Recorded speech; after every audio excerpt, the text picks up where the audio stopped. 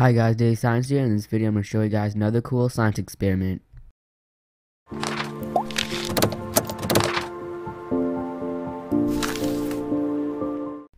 So for this science experiment you will need a plate and bubbles. So if you don't have bubbles, you can go ahead and get water and dish soap and just mix them together and make your own bubbles.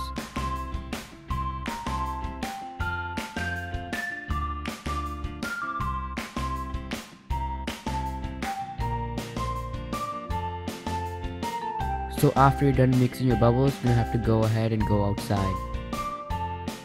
So to do this science experiment, you have to live in somewhere cold, and as you guys can see in Toronto right now, it's -16, and with wind chill it is about -28.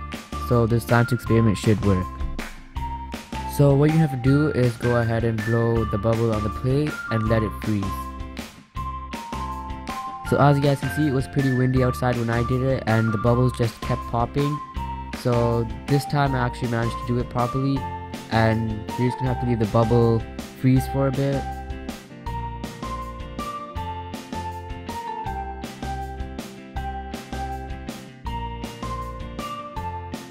And as you guys can see, the bubble froze. So once the bubble looks frozen, it usually freezes pretty fast. You go ahead and touch it, and you notice that it breaks down and doesn't pop, and when you break it, it looks pretty cool. So yeah, that's about it for the science experiment. I hope you guys enjoyed this video. Thanks for watching. Please rate, comment, and subscribe.